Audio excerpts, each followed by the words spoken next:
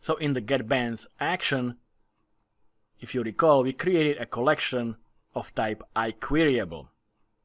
And this gives us the option to query the collection itself rather than going to the context.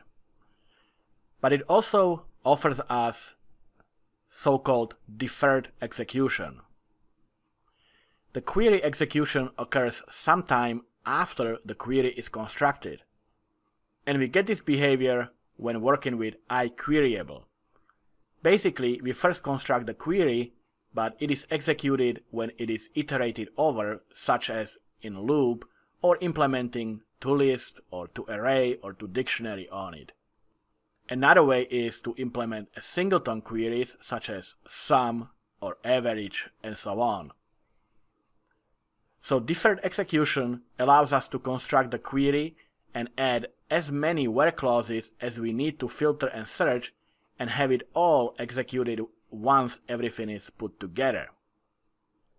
And currently you can see that we are passing 2 strings there, and we have to also make changes to our interface as well, where we have these 2 arguments passed into the method.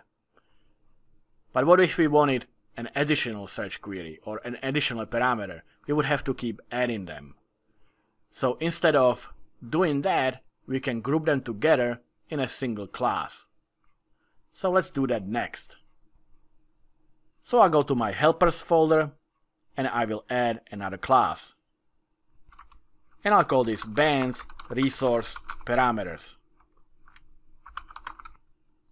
So here we will be adding all the parameters that we want to pass into the query.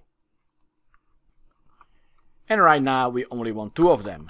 We want the string for the main genre, and we want the string for the search query. So these are the 2 properties that we need here so far, but we could keep adding to it later on if we wanted to. So now let's go to our repository, and here instead of passing these 2 strings, we will pass in the resource parameters that we just added. So I'll delete these, and we are passing in the bands resource parameters. So this is the class that we need to first import the namespace for, and that's in the helpers folder. And I'll simply call it the same things, bands resource parameters. So first, we need to make sure, since we are passing in a class, that it is not a null. So let's do an if statement and check if the bands resource parameters is null. And if that's the case, we'll throw an exception. So we'll throw a new argument null exception,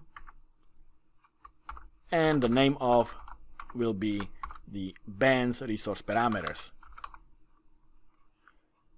Next, we still need to make sure that main genre and search query are not null or whitespace, but this time main genre is a property in the bands resource parameters. So we'll pass in the bands resource parameters dot main genre, and we check if that property is null or whitespace, and we do the same for the search query. So we'll go to our bands resource parameters dot, and we'll check if the search query property is null or whitespace. And if both of them are, then we will return all the bands. So next we create a collection, and remember it's IQueryable, so we can use the where clauses on it. And then, just like we did before, we check each individual parameter. So we'll go to our main resource parameters and check if the main genre is null or whitespace. And if not, then we will create a variable, I'll call it main genre. And we will go to our bands resource parameters, and we will get the main genre, and we will trim it. And after that, we'll query our collection just like we did before. And we'll do the same for our search query. So we'll go to our bands resource parameters, and we'll make sure that the search query is not null or whitespace. And if it is not, then we'll create a variable for search query, and we'll go to our bands resource parameters and trim the property search query, and then we will perform the querying on our collection for it. Of course, this is supposed to be var instead of car. And at the end, we will again return the collection, and when we convert it to list, that's when the iQueryable actually executes. So all this is just a preparation of the query, and it executes right here when we convert it to list. So this is our repository. Now let's go to our interface, because now we are not passing these two strings, we are passing in the bands resource parameters. And we have to bring in the namespace, which again is in the helpers folder. So this is now our get bands with the filtering and searching parameters. And now let's go to the controller and actually apply it to our get bands action. So here again, instead of the genre and search query, we are going to supply the bands resource parameters. And we are going to supply it from the query. And we are going to pass the bands resource parameters to our getBands method in our repository. So instead of main genre and search query, we're passing bands resource parameters.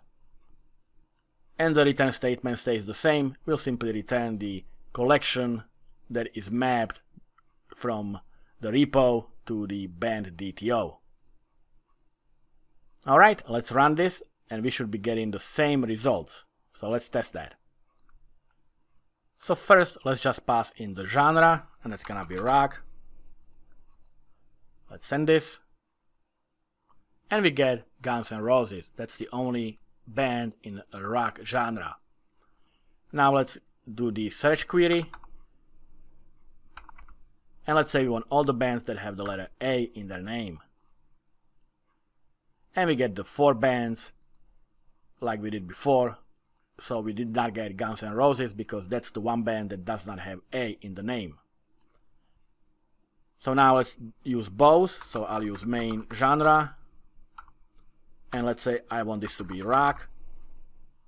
And I want the search query to be, for example, S.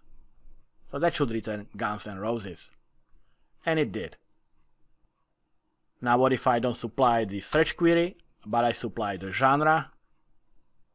I still get Guns N' Roses because that goes by the genre that is rock.